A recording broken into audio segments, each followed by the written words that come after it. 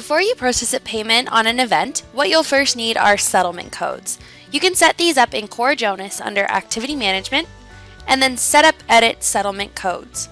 You'll need a settlement code for each method of payment that your members will be using to put deposits or payments on their events. So to set up a new one, just go to Set up another settlement code, or what you can do is click on one that you already have, and this will tell you exactly which general ledger account the payment will go to when it's posted. So when you set up a new settlement code, you'll enter in a code first, and then give it a description. Put in a payment description, and then tell me what type it is. So whether it's member charge, cash, external processor, which is credit card, or check. Then you'll need to post a GL account. So this is the bank account that the money will go to when the payment is posted. The other side of the GL entry is set up under the Activity Management program, which is where we'll go next. If you wish, you can assign a settlement reporting code to each Activity Management settlement code, and those are set up so that you can report on different methods of payment, whether it be in POS or in Event Management.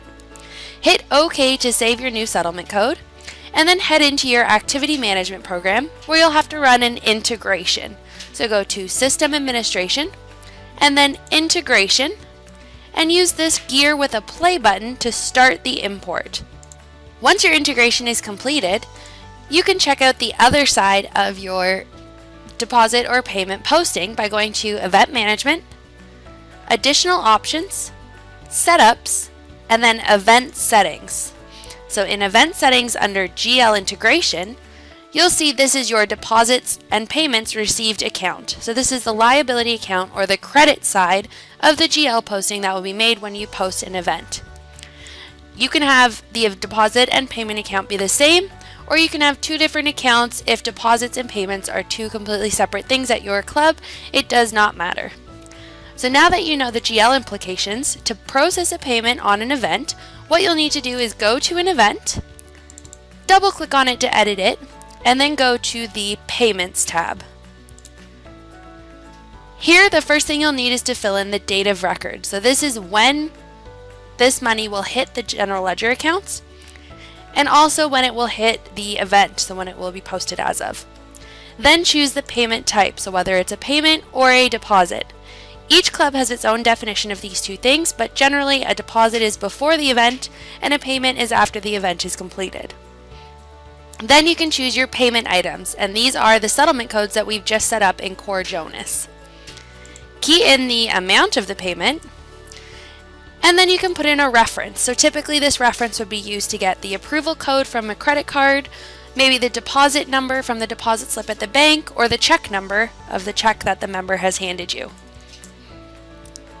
Hit Preview to get a preview of the GL summary that's going to happen when you hit Post. And if this is satisfactory to you, go ahead and close the preview.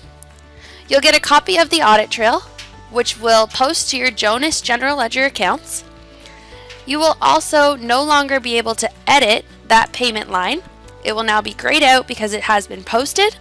To reverse this payment, you would have to go in and put in a negative $5,000 payment on the event.